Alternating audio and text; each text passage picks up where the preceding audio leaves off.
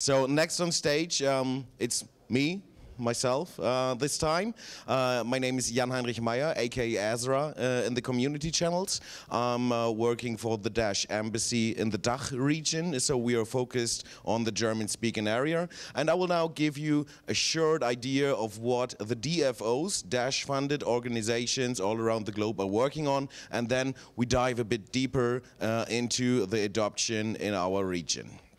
So, I'll jump through that very quick. You already know that Dash is instant, it's private, that we are resistant against those 51% mining attacks. Just walk through it to remind it and keep it in place. And I think our road to success is being a DAO. And not only for the features the miner are having, so with those 51% attack resistance due to chain locks, and not only because of the masternodes, but because we split up the block reward and have this 10% in the treasury. So 10% for the people who are not familiar with Dash, maybe there are some newcomers over here, from the block reward goes towards the budget. And this budget is at the moment something like 5,700 Dash per month, and it's being used for business development, product development, and everything you can imagine. So compared to Bitcoin, we are not working for free and on our free time. We are doing this full time. So let's have a short look at some teams, and some of them are here. So we already met Dash Core Group over here on stage, and the developers are in this room too. We have a representative from the team of Dash Latam. I don't know if Gabriel is in here right now, but you will be able to meet him later on. They are doing merchant adoption. They're doing remittance mostly to Spain. We have teams in Venezuela doing merchant adoption over there. Dash News is covering almost everything that happens in the Dash DAO. Then Dash Nigeria, unfortunately, Nathaniel is not here today. He did not get a visa, so sad for me to hear that. But he wanted to come here and talk about what they're doing in Africa. In the end, also business development, merchant adoption. We have the guys from Dash Thailand over here, Felix. Over there he is, and also Dash Next. Dash Next is focused on business development all across Asia. We have a team from Turkey. Is Said over here? There he is. He's not on the map, but they're also focused on the gaming industry, for example. And we have us, the Dash Ambrissi DACH team. And this just as a short introduction for the teams. So they are around and you can talk to them the whole day. I wanted to have a look in the DACH region and how to reach mass adoption, because I think this is in the end what we want. We want Dash to be used as digital cash at the point of sale and in e-commerce. So what do we need to do to reach this mass adoption? In the beginning, German as I am, I do some research. So doing some research means we prepared a letter and sent out a letter to the 350 cryptocurrency accepting merchants in Germany, Austria, and Switzerland. We asked them if they're interested in listing Dash as a means of payment. And after that, because this would just be sales, after that we gave them a call and asked them, in which way are you accepting cryptocurrencies at the moment? Direct, or do you do a fiat convert? These people broke my heart. 80% of those probably 350 merchants are accepting cryptocurrencies but get paid out in fiat. I thought they were the true believers. 350 in 3 countries, come on guys. The reason why they are accepting cryptocurrencies, 99% of the people we had talked to on the phone said marketing. Not because of the vision. How many store owners do we have in here? Is someone running a store? You. Are you accepting cryptocurrencies in your store? True believer, true believer. That's awesome. But we'll have a solution for that. We'll help you with that. Okay. So In fact, when you have a guy, let's call this guy Jeff here, will he say, I accept cryptocurrency payments because I understand the concept and love it, or would you rather say, buy my products with whatever kind of PayPal you got and get the fuck out of here? What do you think what is correct? Buddy, you just won a Ledger Nano S sponsored by BitConsult outside. Come over. Awesome. We will have more questions during this presentation, so please stay awake. Okay, so when we need those convert solutions, we need to analyze what's on the market. So Vega Wallet company, most of you might have heard of before, Salamantex, also POS solution with a fiat convert. They are around in the space over here too. Same for IQ Cash Now, they're over here. AnyPay, they did not make it. But there are those solutions that help merchants to accept cryptocurrencies. Now, when you need to buy an additional device that will cost you, let's say, 300 euro. And remember his mindset. Will you spend those 200 bucks for additional hardware? Or would you say 200 euro, maybe I should just use this money to invest in, let's say, Facebook advertising? Who was first? Yeah, sure. Oh wait, no, I need to. Of course they will invest in Facebook advertising. One Ledger Nano S sponsored by BitConsult for you, man. Okay, easy one, easy question, wasn't it? Okay. So we need to identify the opportunity. When the people will not pay these bucks for additional hardware that offers the solution that they are looking for, we need to find another way to reach this mass adoption. So I took a look at a survey made by the Retail Institute in 2016.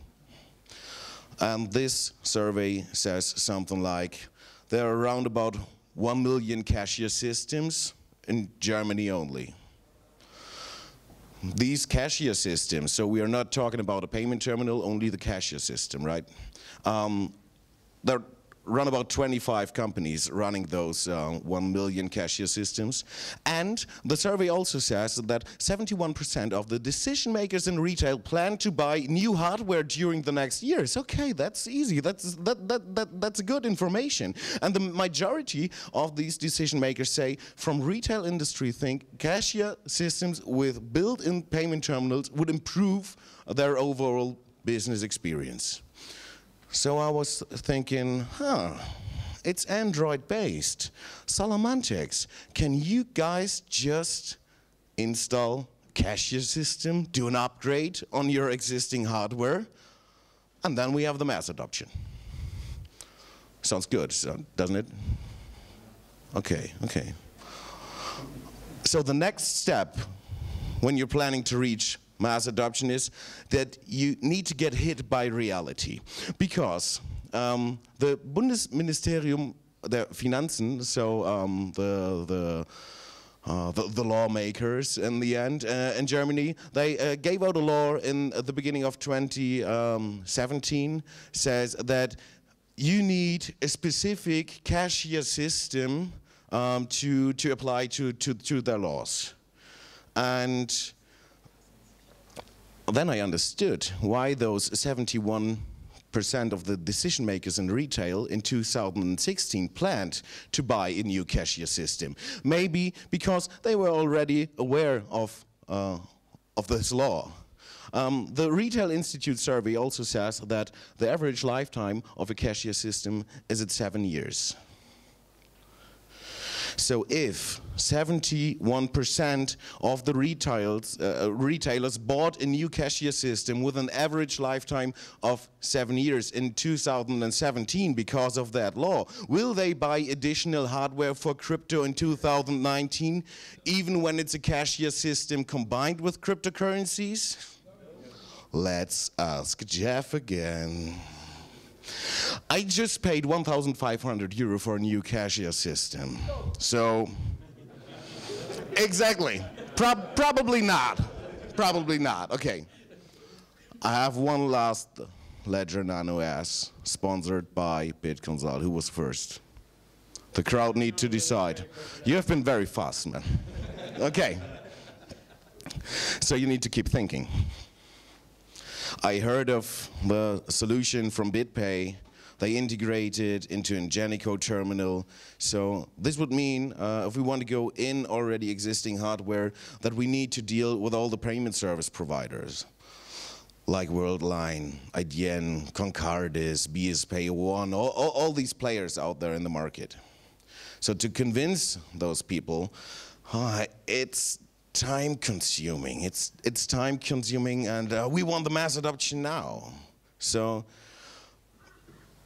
yeah, I keep thinking, and it's a pain. It's a pain. It's a pain. So everything could be so easy. You just install a wallet, send some money, that's it. But those people told us, no, it's not possible to do it in that way.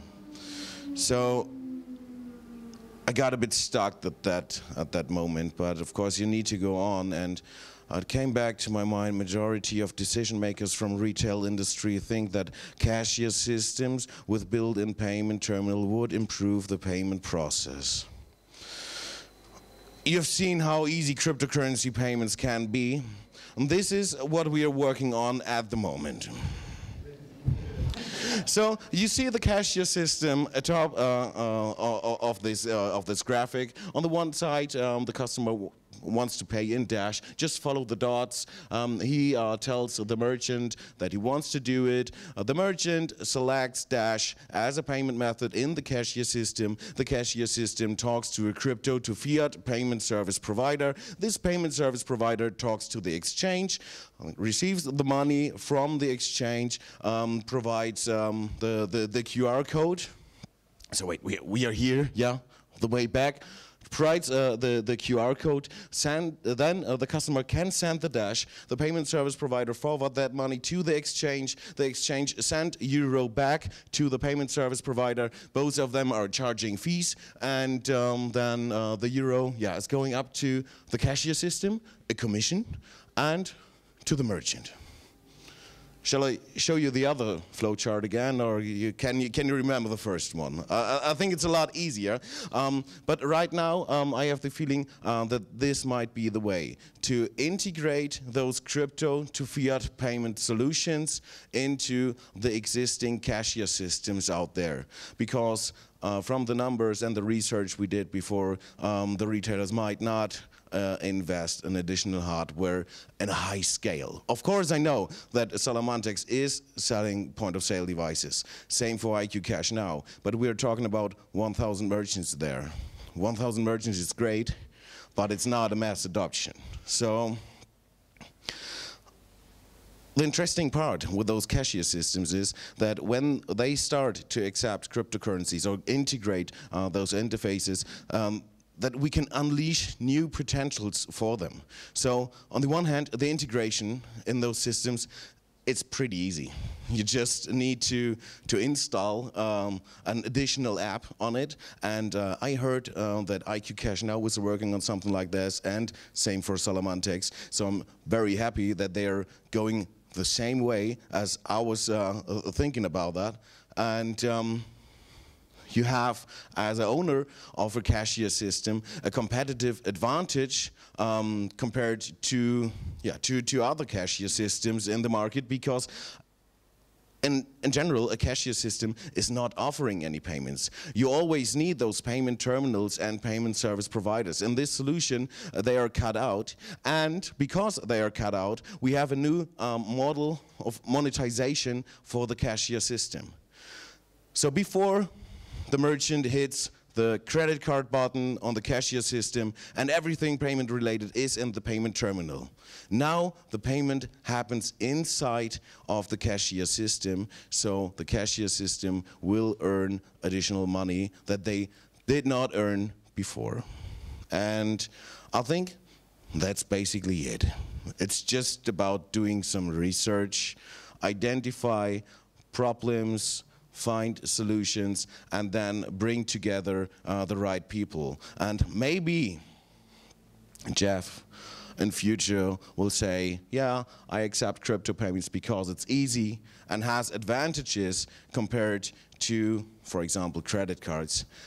And if he does so, he might even have a closer look at the whole idea of cryptocurrencies in future, and we might be able to educate those merchants so that they not only integrate cryptocurrencies for marketing reasons in future. But we will see how this turns out.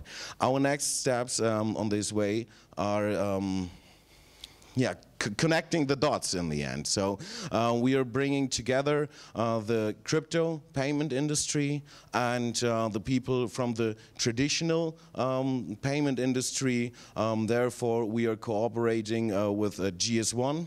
GS1 is global standards, one of the biggest companies no one ever heard of, but they are providing the EAN code on every product, for example. They are funded by the retail industry and the payment industry. So I think it's a good cooperation partner to bring those two worlds, crypto and the traditional industry together. We are part of Bitkom, which is the digital association in Germany. So everything connected to digital stuff, whatever it is, when it's payments or I don't know what else is digital, then it's connected to Bitkom. They're doing a lot of lobbying and they're in contact directly with the governance. We are also part of other associations to make our voice heard there and connect with the old economy, let's say it in that way.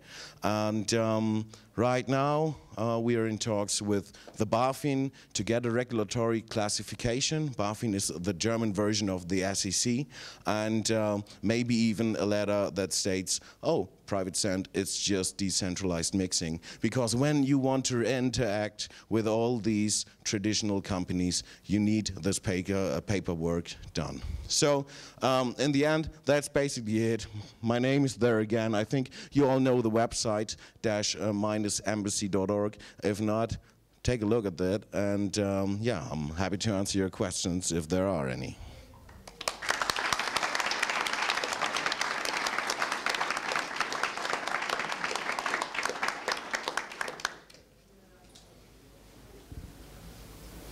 No questions is good, I guess. I will provide a link to that presentation so you can have a look at the retail survey, for example, on yourself again. And yeah, if there's anything else you're interested in, I'll be around here. And also our partners will be around here. So in the afternoon, we will have presentations from Salamantex, from IQ Cash Now, from Coinify, from Utrust, because these companies are the ones that will help us to reach mass adoption together with the old industry. I think there is no way around that, for now. And then we get rid of that. No, sorry. So just kidding. Okay, thank you again.